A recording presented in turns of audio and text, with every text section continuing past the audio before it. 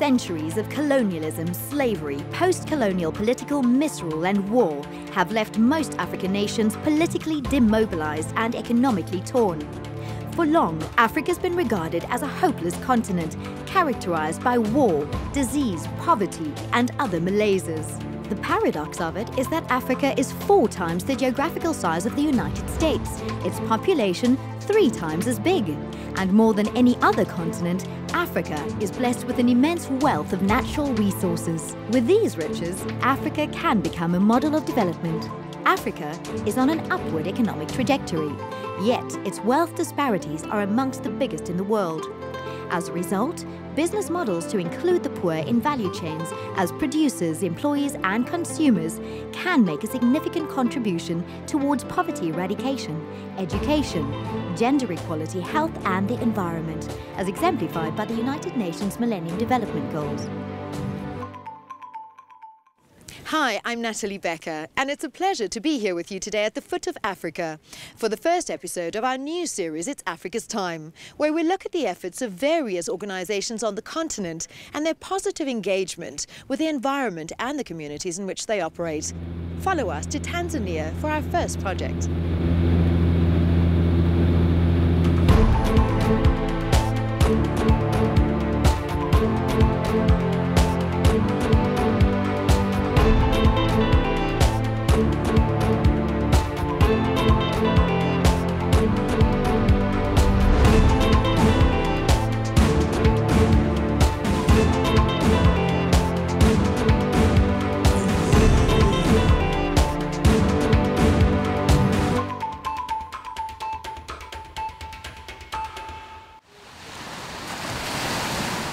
After a divorce, there was little time for Dar es Salaam full-time school teacher Olipa Kadegi to dwell on what could have been. Instead, she had to focus her attention on what needed to be done, and she had to find a way to become financially independent. Olipa applied to Bayport for a loan to start a fish and poultry retail business in her community. In the rural area of Mbagala, neighbours used to travel all the way to the ferry to get their fish weekly. But now, they can go to Mbagala market any day to buy the best catch of the day. Na katika mazingira ya kazi mshahara ndio ni mzuri unakidhi, lakini kutokana na maisha kupanda 2006 nikakopa Bayport ikawa imeniendeza. Sasa nikabidi kwamba niwe na plani kwamba ili kwamba ni kwa sababu hela unapokopa si inaisha. Je, kama inaisha una kitu gani ulichokiacha? Ndipo nikawa nimepanga plani ya kutafuta miradi midogo midogo. Nikaanzisha miradi yangu ya mkaa nikaendelea, lakini nauza mkaa, lakini ninapomaliza deni naenda tena kukopa Bayport. Kwa hiyo mkaa ndo kaweza kunizalishia, unasomeshia watoto wangu, nikaweza kununua kuku, vifaranga vya kuku, nikaweka banda la samaki ili kwamba vyote hivyo viweze kunisaidia pamoja na mshahara kuweza kusomesha watoto na kulipa pango la nyumba. Na ninapokwenda mimi ndani ya masaa 24 kweli nachukua tu pesa na kuja kufanyia biashara zangu, kwa sababu biashara zangu wanazijua, na ndio maana wigo wangu wa biashara unatanuka. Samaki, biashara ya samaki ninaipata feri Magogoni. Wapo mtaani wanauza, lakini bei yake ghali sana, sio kama kule. Kule feri na maana inabidi unajidamka saa 11 kasorobo ili uwahi samaki kule kwa bei kidogo nzuri. Nikisha toka nao pole kama muda umeisha, kwa sababu kuna mdogo wangu ndiye anayeshughulikia. Kama muda kule umeisha, inabidi anatafuta mtu wa kumsafishia kule hawa samaki, anawakosha huku. Yeye kazi yake akija ni kuwasuza tu kwenye maji na kuandaa sehemu ya anapopika kama vile tulivyoona. Akija kwa kaanga na anataka pale watu wananunua. Na wanaonunua ni jamii iliyotuzunguka. Samaki ni mboga kuu kwa wakazi wa Dar es Salaam kwa sababu gharama yake ni nafuu. Mtu atakiwa na 300 anapata nini? Samaki. Mtu atakiwa na 200 anapata, hata akiwa na 100 anapata nini? Samaki, na anaweza akala na zakaishi. Na mtu ukienda ukija kukanga kama uko sehemu nzuri watu wananunua bila hawana upinzani, tofauti na mikoani. Kwa mfano huna mume, mimi sina mume na nina familia. Nitamwegemea nani? Ni mimi ndio kichwa cha nyumba. Kwa sababu nimeshabeba majukumu yote ya kuangalia watoto wanasoma vipi, watoto wanakula vipi, watoto wanaishi vipi. Kwa mfano watoto wangu wengi sababu wako shule. lakini wanaporudi nakaa nao wanasharia miradi iliyopo. Tayari ameshashiriki nini kwenye tendo hili, anajua kwa hili tendo ndio linanisomesha mimi. Nafurahi sana, kwa hiyo najisikia raha sana na najisikia fahari, tena najisikia fahari kwenye jamii hata hapa nilipo. Olipa is representative of the spark of entrepreneurship that lives in most of our communities. And Olipa is a typical example of a repeat borrower who has accessed credit from Bayport many times to improve their lives, the lives of the people around them and the communities that they're in. By extending scholarships to people, we're able to take them that extra mile and take them from secondary schooling, which is often provided at low cost or for free, and take them into tertiary education where they acquire skills that they can then use to transform the societies that they live in. Hassan Rajab from Dar es Salaam is a AAA university student in economics, mathematics and geography. He's currently doing an internship at Bayport after receiving a university scholarship.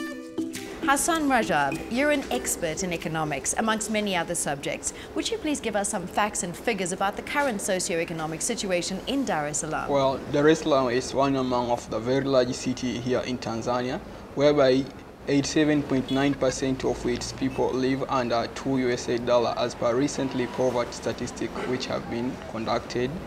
And its population is about 2.8 million people recently, and we expect in 2020 the population to be about 5.12 million.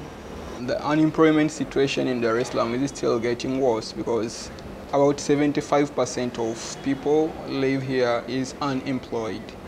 Percentage of women-headed house in Dar es Salaam recently is 25%. Please tell us a bit about your scholarship and your internship.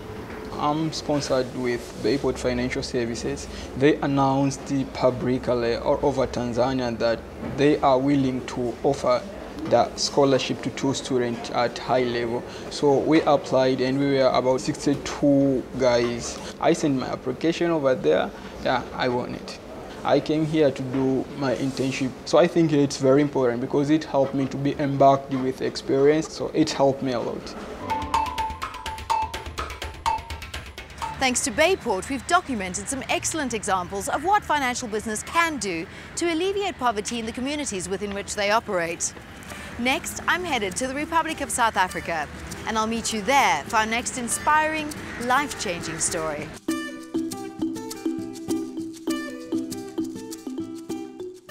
Clover's award-winning social responsibility Mama Africa projects are shining examples of how the empowerment of women along with training can help create employment and promote health in isolated or depressed areas of South Africa. Today we meet Professor Elaine Flock, who implemented the project in 2004. She'll introduce us to 2 of the Clover Mamas.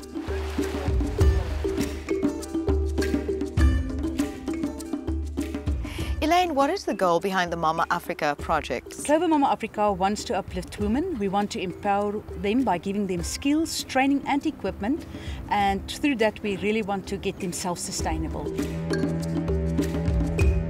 Mama Doris, I know that this vegetable plot is a big project for you. Would you like to tell us more about it? I'm coming from not the poorest family, not the rich family, but a normal family. At my early age, we have to water the garden before we go to school. My mom was very strict. She taught me how to grow the vegetables. Clover offered me some trainings, how to make your own seed beds. They offer seeds, manure, especially they transported a teacher from Gauteng for the training, and she stayed here about 2 weeks. The plot is 1/4 of a hectare. I grow spinach, carrots, cabbage, and summer I plant a lot of butternuts, potatoes, tomatoes. The vegetable is helping me a lot. First of all, I feed my family.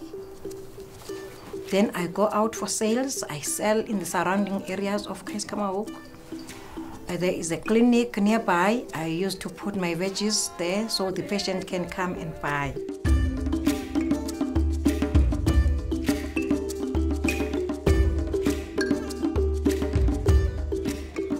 Elaine, how do you find these mountain-moving women? We found these women everywhere in South Africa with the help of our area and or branch managers, and we are approached by people, ordinary people, telling us about women that they know that are taking care of abandoned and abused children, the vulnerable people in the communities, and sometimes people also taking care of elderly people who are really in need of help and support.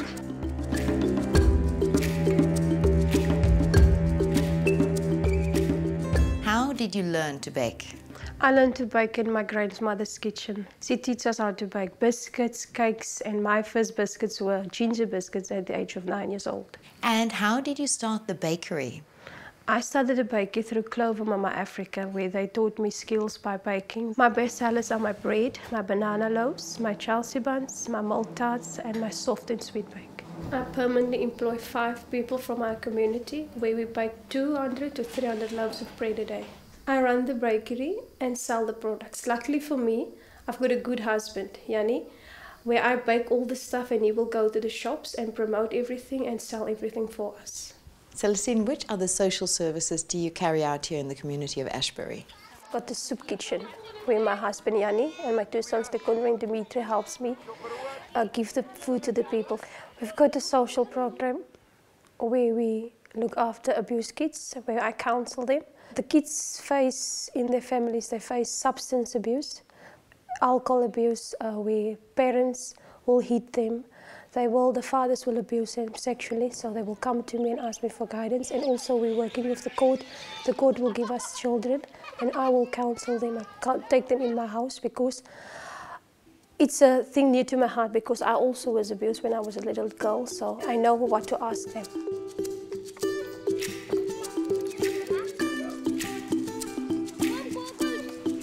Now, I can see you've got your hands full with these children. Could you spare a couple of minutes to tell us about the community's centre's preschool? It's very important to have a preschool in a place like Ashbury. There's so many kids here, and nobody looks after them when their parents are at work. So that's why we are here to teach them. And also in our area, there's lots of young ladies getting pregnant, so single parents are here. So that's why there's so many kids are being left unattended at homes.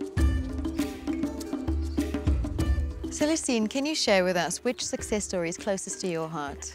The closest success story to my heart is a lady working for me for almost 8 years. She was alcoholic, and I can truly say she's alcohol-free and she's living a happy life. Every year, Clover mamas from all corners of the country make a long journey to attend an intensive week of training. Aptly called Smarties Week, the mamas receive workshops that complement their existing self-help projects. Each mama receives a trophy in recognition of their hard work and commitment to the project. Mama Doris was the Best Farmer of the Year in 2010, and Mama Celestine was Best Businesswoman in 2011. The way to transfer the skills to the other projects, when I get back from the trainings, because sometimes I'm called to Joburg to have the baking training, I call them, then I show them what I've learned. Each and everybody is allowed to get the skill and go to her community and teach them. My final aim within this community is to create more jobs and make my bakery sustainable, to create an income for myself and also members in the community. Currently, 35 extraordinary Clover mamas collectively look after more than 12,800 abandoned, abused, orphaned and HIV/AIDS infected and affected children, as well as 3,500 senior citizens in more than 35 geographic locations throughout South Africa. As the saying goes, you teach a man, he'll teach a man. You teach a woman, and she'll teach a generation. Years and years ago, people looked after each other.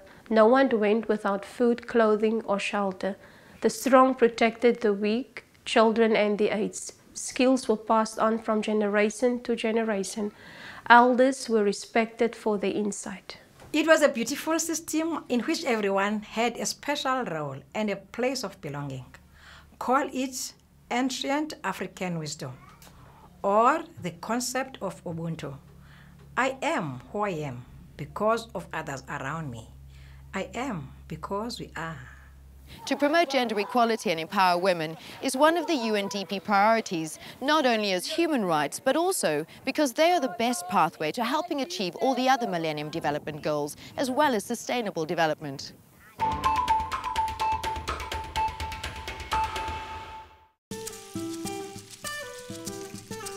After many years working as an educator and getting involved in the community, John Gilmore opened the first LEAP Science and Maths School, serving the township of Lunga in 2004. There are now 6 LEAP Science and Maths high schools throughout South Africa. Today, It's Africa's Time meets 2 women, Nolu Yolu, a 16-year-old who lives in Lunga and attends LEAP number 1, and Lindelwa, an ex-student who now teaches at the school. Tell me what motivated you to found the LEAP schools. I've lived and taught in South Africa since the inception of apartheid through to post-apartheid reality that we have now. And during that time, we have created a real mess. My own journey as a white South African through apartheid brought with me a realization of just how much needs to be done to create real opportunity for the poorest of the poor children in South Africa to have access to quality education. So the model of the LEAP School is to create a family away from the family, and in that family to actually push for change. So we create a long day, a home away from home, with caring teachers who become part of the extended family, and where we have difficult conversations to help shape citizens for the future. Young people who will come out of school ready to lead immediately, ready to be agents of change in their own communities, and ready to speak truth to power. What are the subjects that you're studying at LEAP? I do Xhosa, English, Math, Physics, IT, Accounting, and Life Orientation. And what do you see yourself doing in the future? What are you passionate about? Being a chartered accountant, and also a person who actually comes back to the community and give back. Coming from where I come from, it's so rare to find many opportunities. So whenever you get them, you make sure that you perform at your best ability. If you set yourself a good goal, then you're gonna follow it. If you don't, then that's how your life will be. Education is critical in any society. We focus on skills development, and to the extent that people are skilled, then they will be able then to do great things for themselves. Now, accounting is indeed a fine example of how maths can help students springboard or leap into the working environment. And as an ex-student of LEAP yourself, you used to sit on these very same benches. Yeah, I was an ex-student also at LEAP. It doesn't focus on subjects only. It also focuses on the humane side. So you find that there's a class called Life Orientation where you sit and you talk about your problems. That's why I became a teacher, because I wanted the students to actually get what I got here at school. How did you get your teacher training? LEAP started a program called Future Leaders Program in 2007, where they take 10% of the graduates from LEAP and make them teachers. Now, it's obviously a very holistic and comprehensive approach to education, but tell me about why the focus on scientific subjects. Well, history has marginalized black people from the point of view of maths and science in this country. And we live with a reality that only a very small number of people living in townships have access to classrooms where maths and science are taught. So the LEAP Science and Maths Schools is taking its place at the forefront of that social engineering for a change to that reality.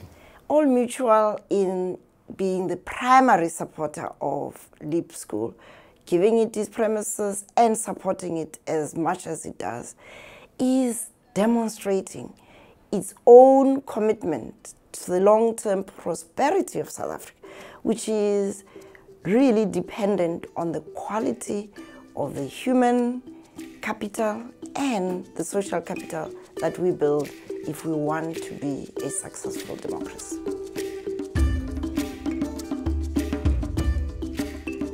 Higher education is key for sustainable development in Africa. Training teachers and students in subjects as challenging and necessary as maths and science has proven the best way to promote self-perpetuating development in the long run. For our last story of this episode, let's travel from coast to coast and from a city to a rural environment to the South African wild coast to visit the lovely lemongrass ladies of Bulungula.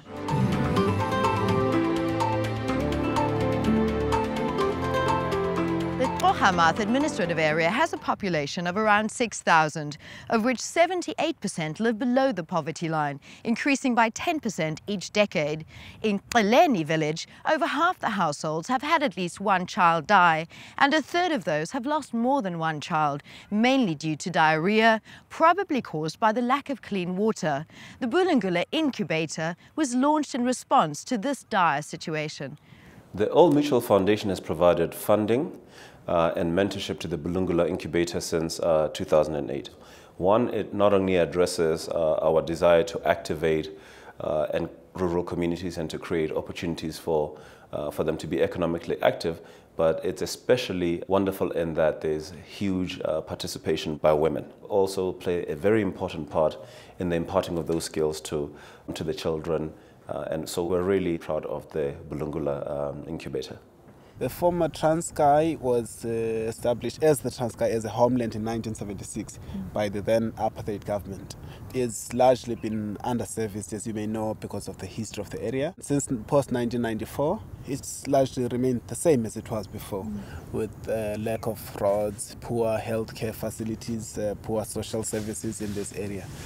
So that was one of the reasons that led to the establishment of the Bulungula incubator. The Bulungula incubator has got 4 focus areas. That's education, social services, community health, and sustainable livelihoods. There is a total of about 200 people employed directly by the Bulungula incubator.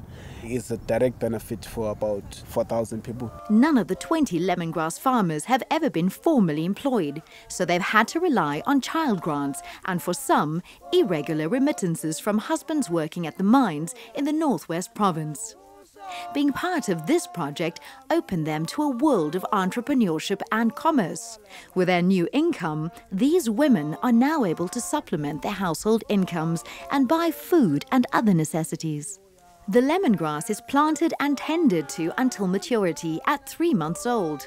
The leaves are then harvested using sickles, leaving the plant stock to regrow new leaves. The harvested leaves are thereafter dried in solar drying tunnels. Not all the lemongrass is used for tea processing, as most of the winter crop doesn't grow tall enough and is affected by rust, and thus not usable in tea production. This lemongrass is harvested and distilled for essential oils. The essential oils are then used in soaps, bath salts, or sold as oils. The farmers independently produce and sell their lemongrass to the market. The cooperative members have a minimum of 1,200 lemongrass plants each, and together produce 25 tons of lemongrass per year, all certified organic. Did you know that lemongrass grows by moonlight, and these exotic plants respond at night to the care and hard work their procreators invest by day? That story wraps up our first episode of It's Africa's Time, where we've witnessed how women in Africa can create sustainable lives for their families and their communities through training and enterprise.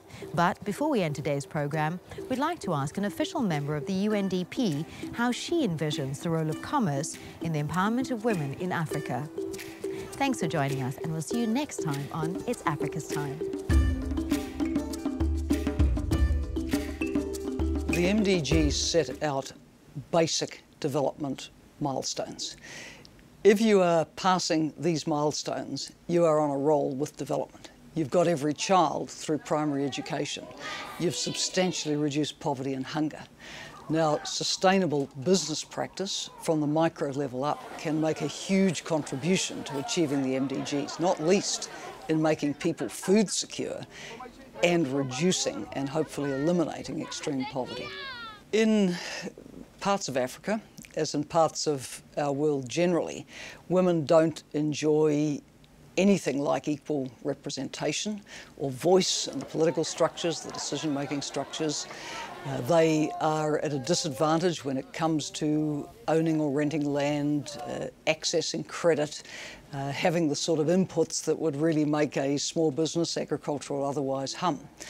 So for development to really take off and benefit whole countries, we have to bring women into the equation. We have to invest in girls, opportunities for women.